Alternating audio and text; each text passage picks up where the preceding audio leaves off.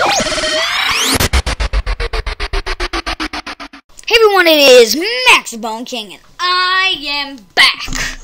And I'm doing, just ignore the chat, a mod showcase on Aether Mod.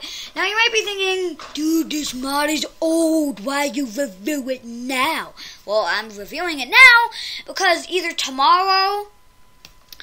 tomorrow I'm going to do a Let's Play Aether Mod series, so I wanted to go over everything just so anyone who hasn't seen the mod is familiar with it. So I'm not the regular guy who goes ahead and sets up before. I'm the kind of guy who just goes over everything, and yeah. So yeah. First, we're going to show you how to actually get to the Aether.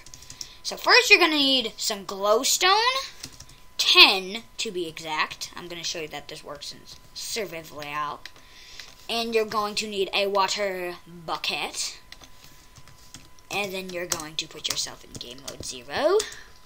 And then you're going to make it just like a nether portal. And you do not need the corners, just like a nether portal. So, yeah.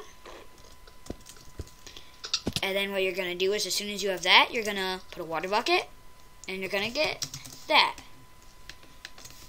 So as soon as you walk through this, oh yeah, by the way, it does have its own beret of achievements. Here, I don't know why I said beret. I don't even know what beret means. So yeah. So I'm going to get one as soon as it loads in. Hostile Paradise. And that's the achievement music for this. So this is what the Aether looks like. It's very much like the overworld. It's got like overworld counterparts for nearly everything on the thing. And some things are completely original. So basically, it's got an entire own page, because it's basically like a second Minecraft. It's really cool. So basically, you've got building blocks. Okay, by the way, that is the portal noise that you're hearing right now. And so you've got just a lot of stuff, and I'll go over everything. I'm not gonna go over everything because I want to keep a surprise for when I'm actually doing this series, but I'll keep the basic stuff. So you're in the Aether, right? So what you want to do is just treat it like the normal world, but digging straight down is even more dangerous in this world because you don't got a lot of time to save yourself. And falling out of the world, oh hey, what is that? Falling out of the world will put you back. It will not kill you. It'll put you back in the real world, but then you'll take fall damage unless you land in an ocean. And what I like about this is that if you build a portal way down, if you build a portal here, and it'll teleport you to where it is in the world below you, not just some random spot. So basically, if you build a portal right here, and then I dig a hole straight down and jump through, they'll both be in the same place. Well, they won't be in the same place. It'll be a block apart. So yeah. So here are the Aether blocks. We've got Aether grass, Aether dirt, holystone, and mossy holystone. Or holy stone, whatever. I say holystone, I don't know why. It's just the way I pronounce things. So let me go through everything that you're gonna want to do in basic ores. So for basic stuff, you've got Aether dirt, spawns all around you, and dig down a little, or Aether grass, you got Aether dirt. So we covered that. There's also skyroot trees. Cut this down just like a regular tree. Put it in the crafting table. It's all the regular recipes. I don't know the recipes for everything. I don't even know what this block is. But there is just a lot of blocks, and I can show you. So basically everything is the same. Using 3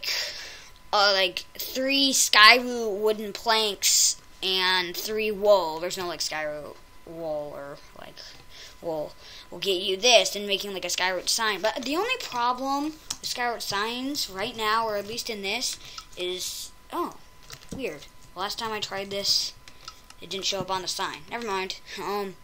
So yeah, basically, if you dig down a little bit deeper, you're gonna get Holy Stone, and then as you can see right here, you've got Ambrosium or Ambrosium, and then you can also find Zanite, as you might have saw before. You can find Gravite, which is like the diamond, and then this, you might wonder what it is. I'll explain to you later what that is. So there's also ore that I show you. This is Contamium. It's like really rare, and when you mine it, you get where is it? It's gotta be Contanium orb, and you can just read the little description. So basically, if you mine a few pieces of Contanium and then go in survival, they'll give you a random item. Like, I'm pretty sure they can be anything from regular Minecraft or the mod. Like, I just got a jelly pumpkin, a wooden pressure plate, and 6 sandstone slabs. So it's pretty random. It's pretty fun to open these. And so, yeah.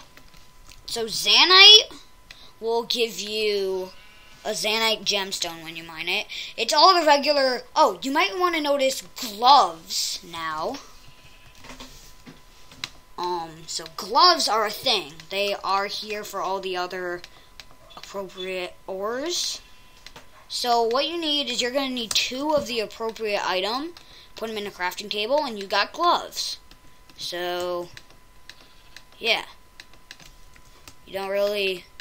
It's kind of simple explanation there. And then all the armor is just the regular recipes. Like a helmet is crafted like this, and like the chest plate is like this, and you get the idea, hopefully. If you don't, well then I'm sorry. So yeah, so basically there's also gravitite, grav something. I don't know exactly how to pronounce it, but all I know is it's really cool. And you have to put the gloves on right in the accessories. You can't put on, there's no like regular armor slot. So basically, if you're wearing full there's no like leather equivalent. And you might wonder what all these are. I'll get to those later. So this is gravidite. So if you hold like whatever your sneak button is and whatever your jump button is, you will get a super jump, which jumps pretty high. And you need to be wearing the full set, and that includes the gloves. So if you're just go ahead and play the mod and you mine some I hate how it's kind of annoying because you have to go to the accessories and fully clear your inventory to get rid of the gloves. But so you might wonder what this is, and then also you also might wonder. Sorry, ignore the dogs barking. Yeah. So basically, this is gravitite ore. And whenever you place it, it'll float up if it in like creative. But since it usually spawns on like the bottom or in the middle of like the islands, it usually won't do anything. So basically, I'm gonna put it under right here. So basically, when you mine this, you'll get this, and then there's also an altar. So basically, an altar, what an altar does, an altar is crafted by putting all the gravitite is falling down, or gravitite ores. So basically, an altar is made by putting holy stone, surrounded by a piece of zanite in the middle. So you can kind of imagine what that looks like. So what you're going to do is that ambrosium. What you're going to do, you can also turn ambrosium into torches. And there's also holy stone like sets. Those give you, if you like, there's a chance of dropping ambrosium, and there's also skyroot, which is double drops. They'll drop whatever it is doubled. Zanite has grow stronger. I don't really know what that means. And then the gravitite stuff, what it does is, well, you can click like stone with the pickaxe, and it floats up. So I assume like the shovel does it with grass, and then the axe does it with, like, wood. Yeah, that makes sense. And then I don't really know what the sword is, because if you click an enemy with the sword, it just blocks. But it's a pretty powerful sword. So, yeah. I don't know what Xanites grow stronger means. In the full armor, only the full set that you... Only full Gravite will give you an ability. Not full Xanite will not give you an ability. Only Xanite won't give you an ability. So, basically, back to altars. You put Ambrosium shards onto the altar, which makes it spin round and round, kind of like this. So basically, if you put like a lot of stuff into the altar, you get like an equivalent. So if I put that in the altar, it's gonna give me enchanted gravite. And you craft the gravite using, like, you craft gravite armor using this, not the actual ore. And you don't smelt the gravite. You have to, like, do the regular recipes. So, like, this for a chest plate. Like, that's the item form, let's just say. So, yeah. And putting a lot of other stuff on this will give you stuff like putting a dart shooter and darts.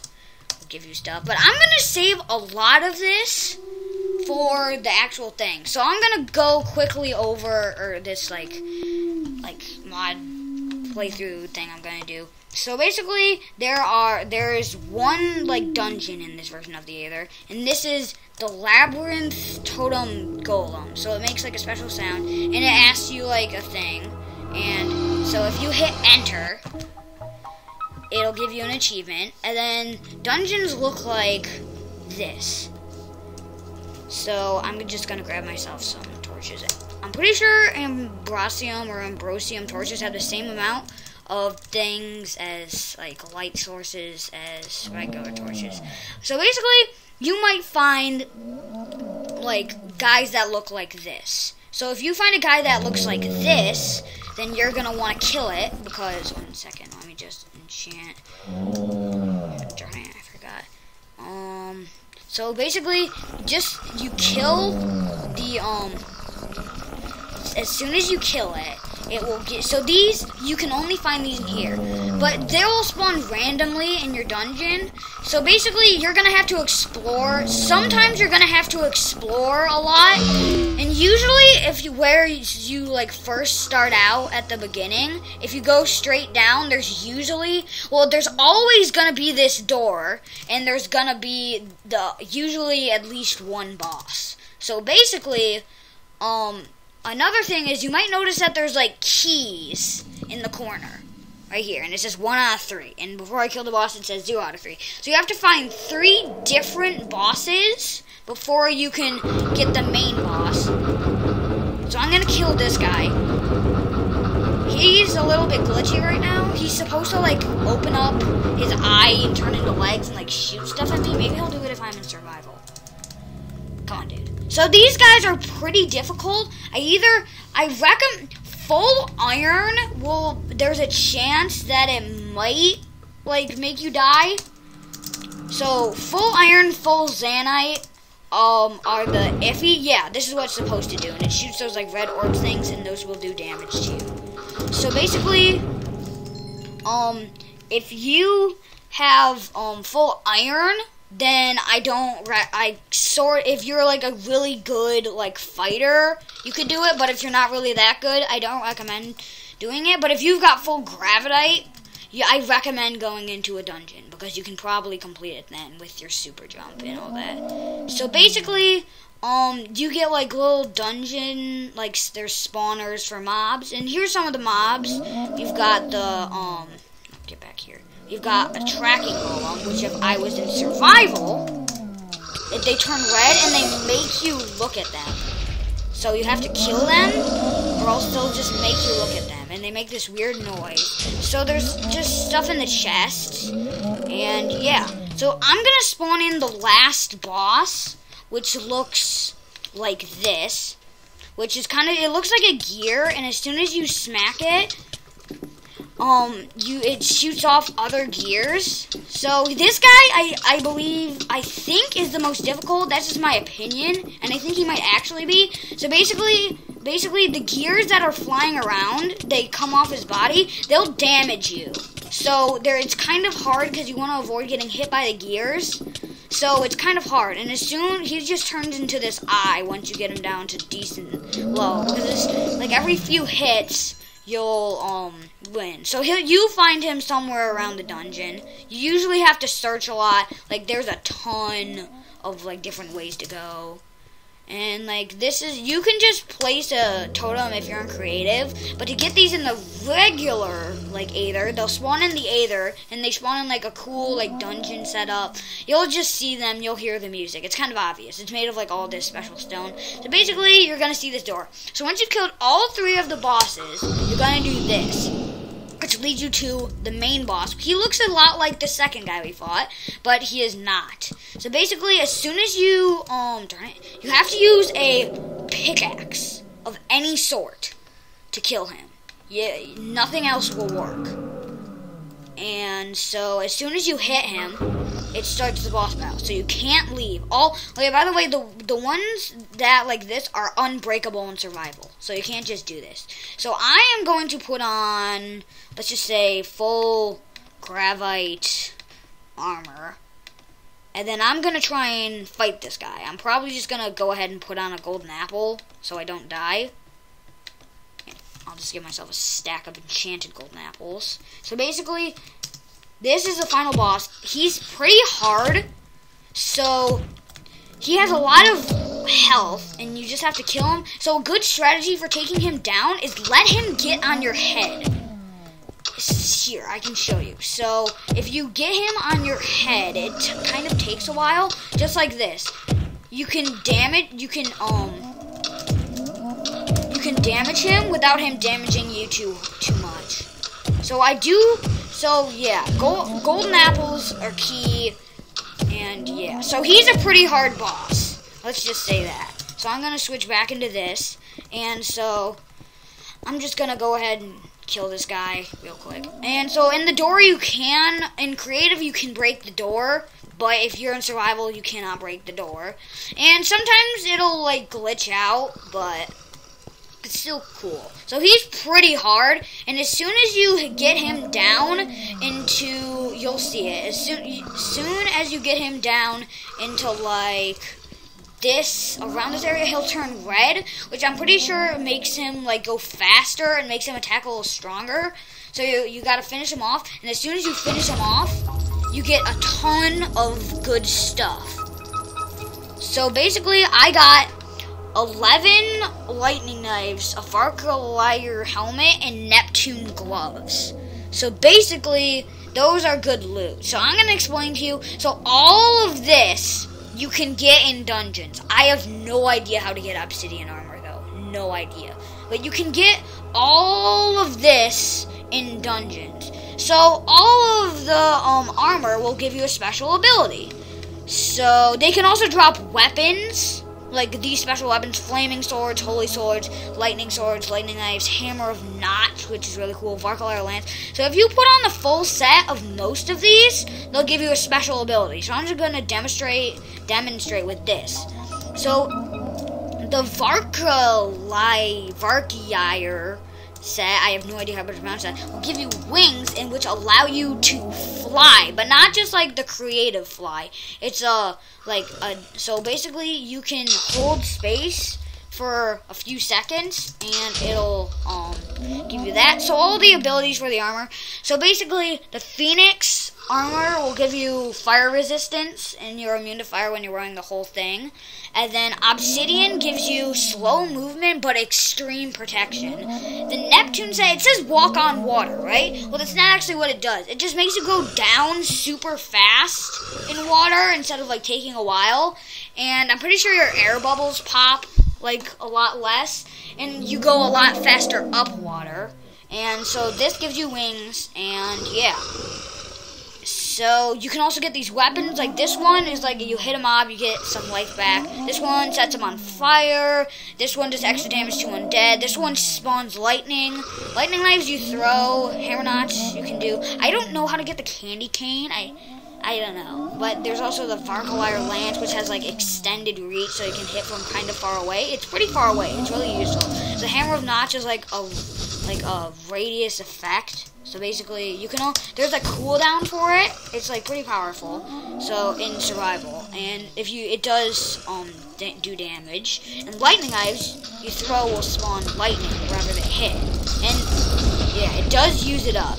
So there's also Pig Slayer. I'm pretty sure it does extra damage to this. The dart shooters. I don't know how to get the Phoenix dart shooter.